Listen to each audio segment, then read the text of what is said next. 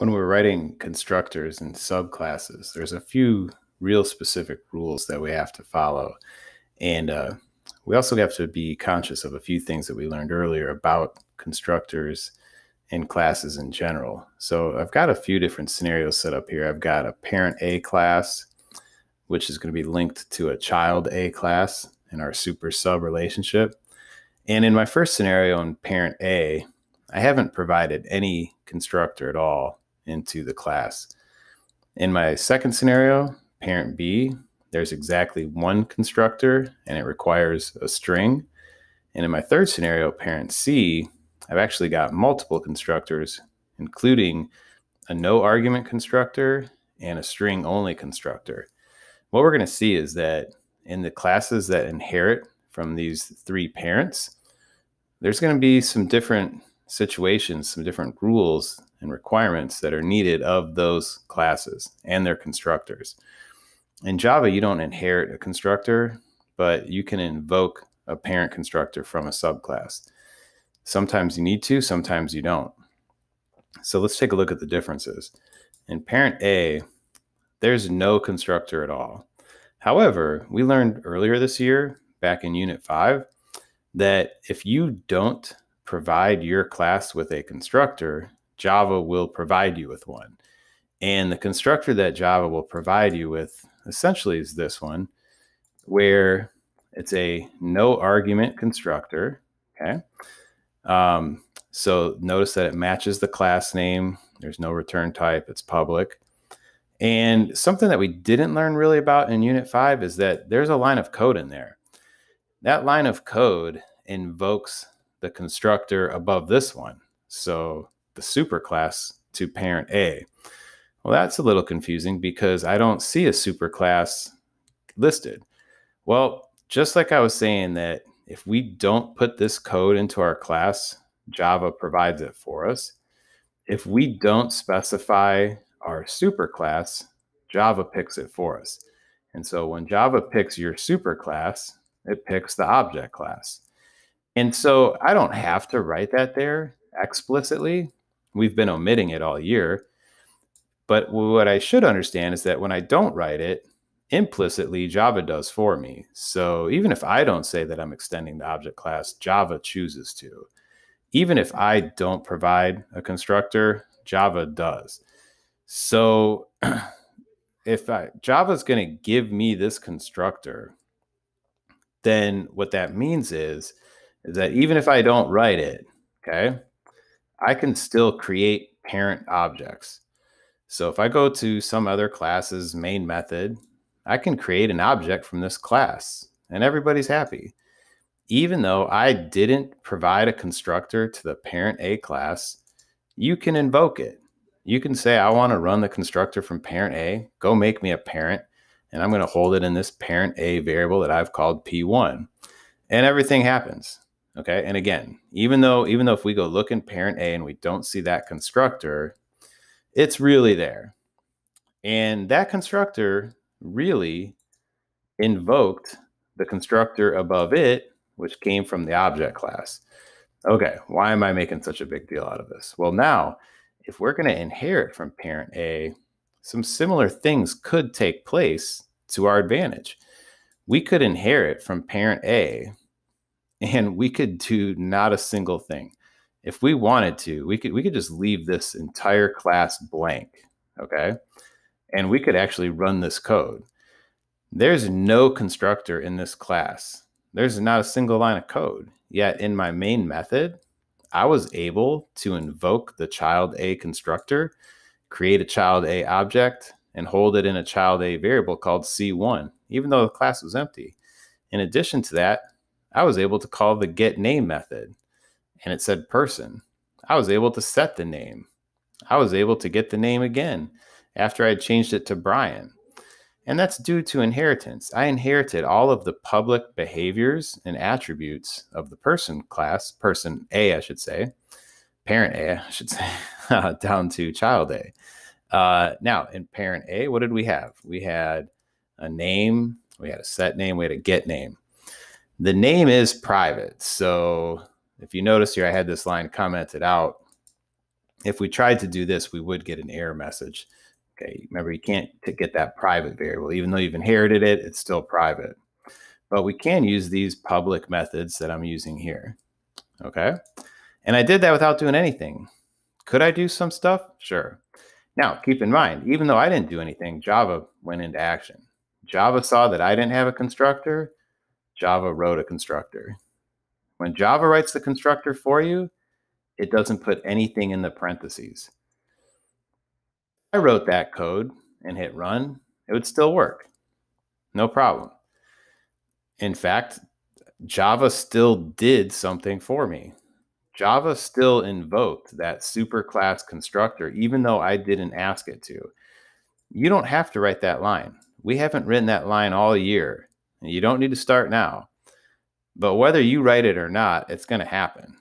The first thing every constructor does is it invokes the constructor above it until you get all the way to the object class constructor. At that point, it takes place, and then all the constructors below it start to fall back in line. Okay. And so if you climbed up 5 classes, then you'd start climbing down 5 classes in order, in the opposite order. So starting from the object to the one below it, to the one below it, and so on. All right. If Java writes this line of code for you, it doesn't put any parameters in. Okay.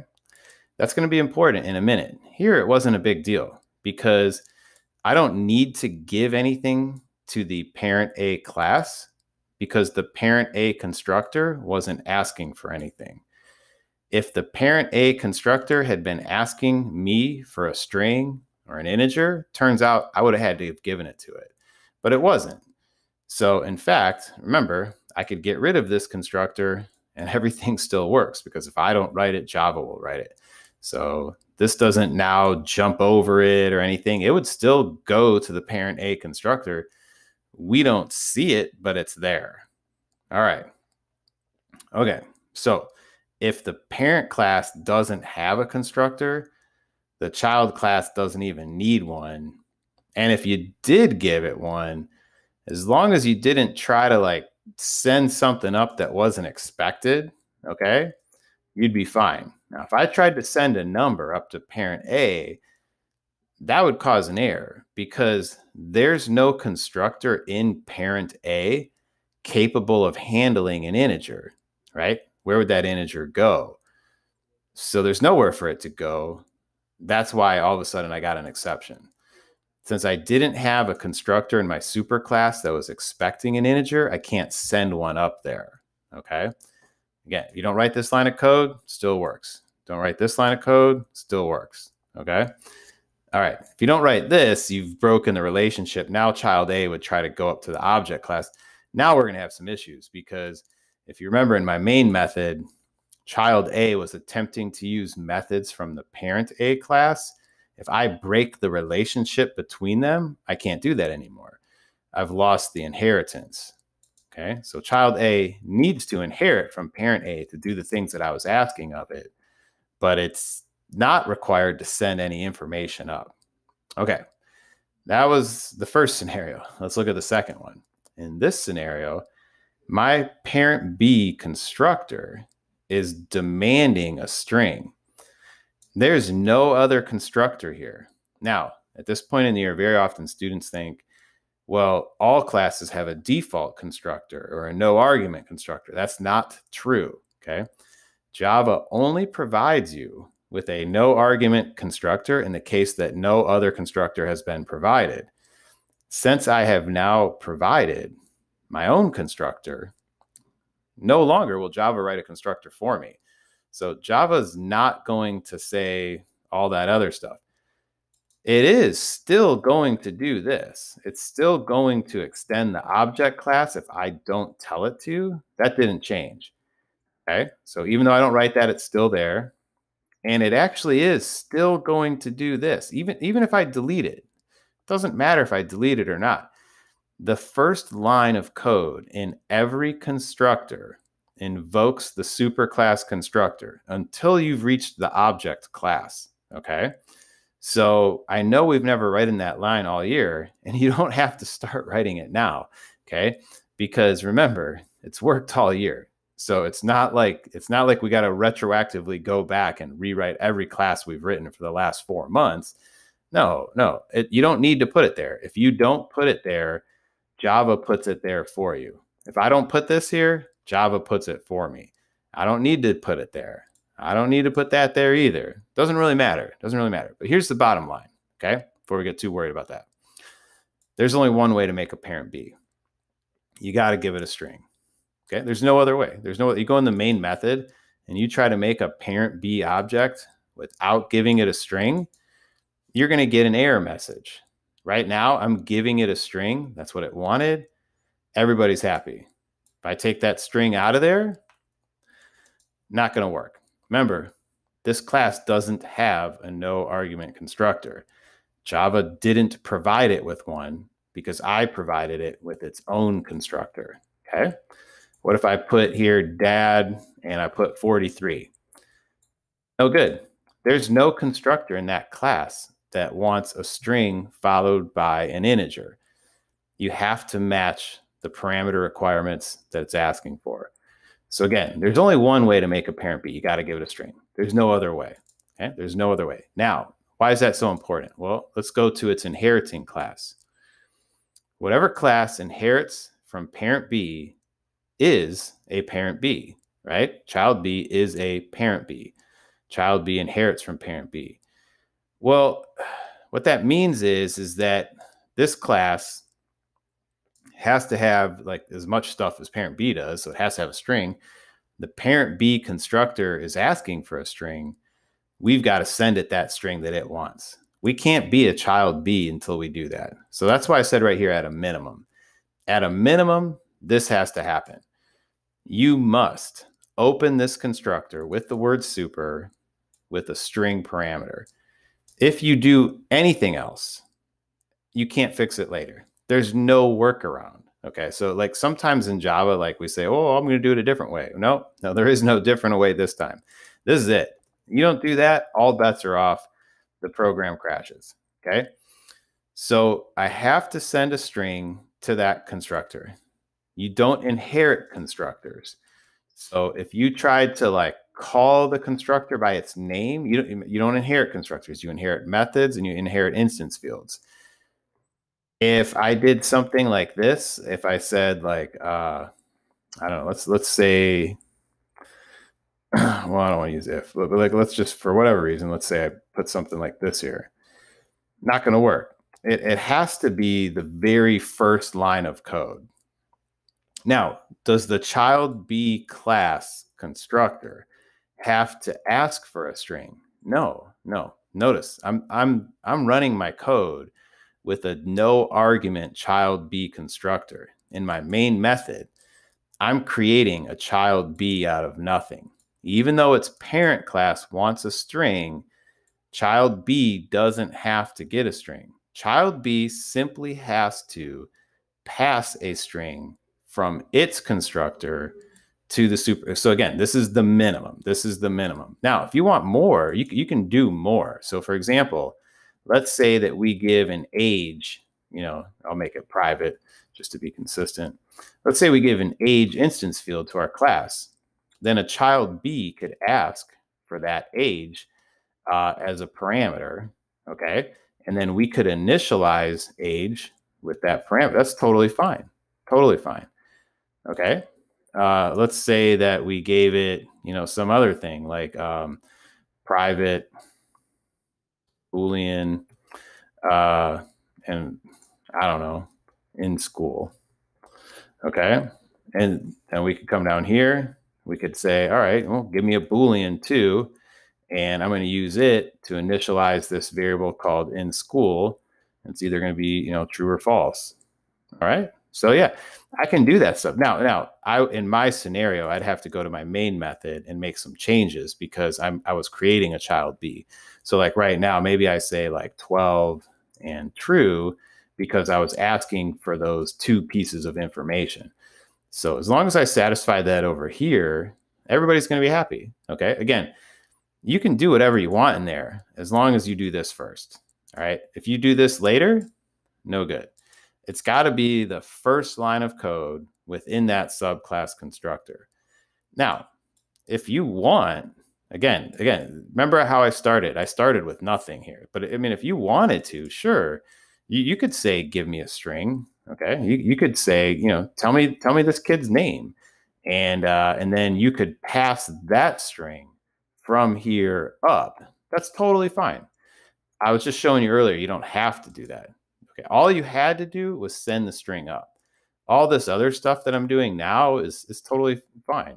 Like I could do this, and now we'll send that name up there, and our kid would be named Eric as opposed to be named Dad or some name. I think earlier it was saying some name, which looked a little weird. Now it says Eric because we brought that name in through the constructor, and we sent it up. Everybody's cool. All right. This is all because the parent B constructor demanded a string. So no matter what, that had to happen. If I took that constructor out, if I didn't, it wouldn't work. I have to write that line because if I don't put that constructor there, think about what Java is going to do. Java is going to do this. Java is going to write the constructor for me, and they're going to write that. Java is going to write the first line of code in the constructor, and they're going to write that. What Java's not going to do is put a string in there. Now, that line of code would jump up to the parent B constructor. Hey, I'm here. The parent B constructor is going to say, all right, where's that string you promised me? Oh, I don't have it. I came here with nothing. All right, it's going to say, well, tough luck, buddy. Get out of here, because if that class constructor doesn't pass up the required information of it, it's going to be rejected. It's right here. It's just going to say, sorry, I can't do that. Like, I don't know what what you wanted from me. Okay. All right. So if I put in a string here,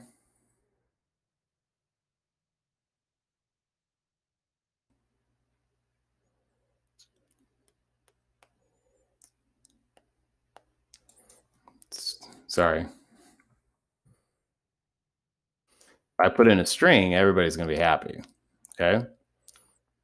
Now I did my job.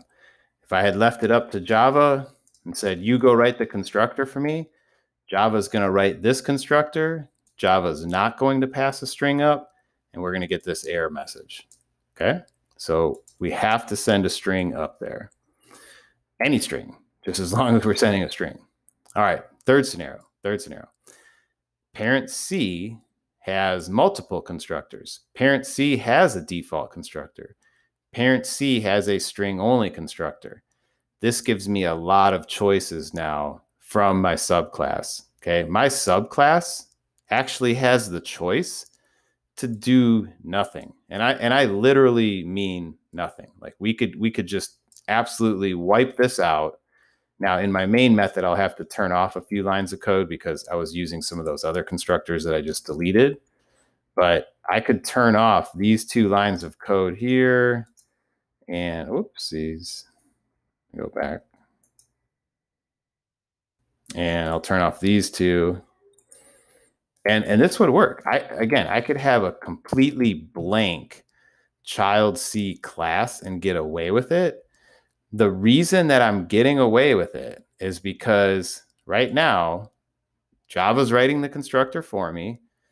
Java's writing the word super, leaving it blank, which means we're going to go from child C to parent C constructor with no arguments. But when we arrive, there's an argument or a no argument constructor. And so it would invoke that constructor. It would set the name to Brian. And look what we got. We got a name of Brian. Yeah. So again, if you leave this blank, that's cool. Java comes along and says, hey, I'll do it for you. Here's your constructor. And here's what I'll do. I'll invoke your superclass constructor with nothing. And as long as there's a superclass constructor expecting nothing, everybody's happy. Okay. All right. Well, that was one option. Okay. Do nothing, right? That's a good option, right? To have do nothing. Or we could write our own constructor. Now, in writing our own constructor, we have a lot of choices. I wrote 3 different ones here. I wrote one that's parameterless. That's the one that Java would have written for me anyway. Now I have to be a little careful. Let's say I took this constructor out of here, okay, that's going to actually be a problem now, because remember, once you put your own constructor in, Java no longer writes the default constructor for you. That's actually bad in my scenario, because remember, in the main method, I was trying to make a no argument child C object. And all of a sudden that became illegal, because this is weird. Like, remember, I did nothing and it worked. I did something else and it took it away. So Java doesn't give me that default constructor anymore. If I want it, I'd have to explicitly write it in, which I can do. Okay. If I explicitly write it in, then it's cool, because now the main method came here, which went here. Even though I commented that line out, Java wrote it for me, and it went to the parent C constructor and it invoked that no argument constructor. Okay, here's some other choices. I could send an integer in. Child C can have additional properties. We're going to talk about this more in our next video, but child C can have additional properties like an age variable, and we could initialize it in the constructor. Now look what I wrote here. Something happened prior. Hopefully you're catching on. Before age was set to A, this actually happened. We invoked the superclass constructor. Which constructor did we invoke? We invoked the one that didn't expect anything. Because if we leave it up to Java, that's what's going to happen. If we leave it up to Java, they're going to invoke that constructor. So if we go back here now and we turn this stuff on, we'll see for ourselves that when we invoke this integer constructor and we run it, it's going to end up with the same name as the parameterless constructor, which was Brian. Okay, that's this one showing up. Both of these right here displayed Brian. Even though they accepted different arguments, they actually both invoked the same parent constructor. And that's true whether or not you write that line of code. Again, you don't have to write that line of code. If you wrote that on a test, maybe I'd think, oh, that kid's pretty cool, but it wouldn't change a single thing, okay? Now, I've got another constructor here where the user gives me a string and an integer. And then I did two things. I kept the integer local, but I sent the string up. So the string went up to the parent C class, okay? And it got used right here to initialize the name. Now, even though that name's private, we still inherit it. It still is part of this child C that's being created. We just can't access it directly. We could access it with these methods. I could call set name. I could call get name. So right now I put in daughter, but like if I wanted to, I could come here and I could say C5.set name, and I could put in, I don't know, Beth, and you wouldn't see daughter now. Now you'd see Beth, okay? So that name variable, we do inherit it. This child has it. It's part of it. It's just you don't have direct access to it. Now, if the author of that parent class puts a public accessor or modifier method in, like they did, we can use it, okay? So it still belongs to us. All right. Hope you learned a little bit here on constructors. And then, like I said, we're going to get more into some other things in the next video.